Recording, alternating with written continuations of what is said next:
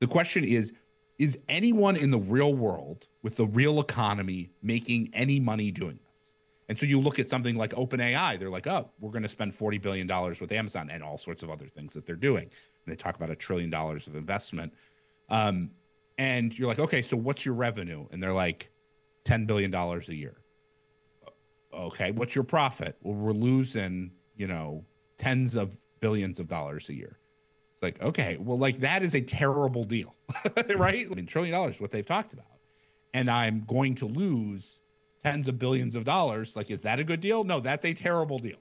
And that is, OpenAI, I think, is one of the more extreme ones in terms of lighting money on fire. And Microsoft, of course, being connected to it.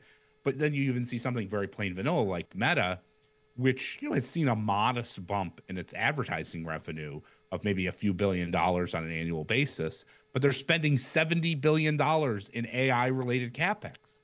Those two things don't work. You can't spend $70 billion a year in AI capex on something that's depreciating on a 5-year time frame and only make a few $1 billion more. That is a terrible ROI for that business. And that's, that's just the, and I like Meta in specific because all of their revenue is real economy revenue and advertising, right? I think it's such a good example of how is AI beneficial? Is it game changing? Probably not, at least in any time frame that we care about as investors.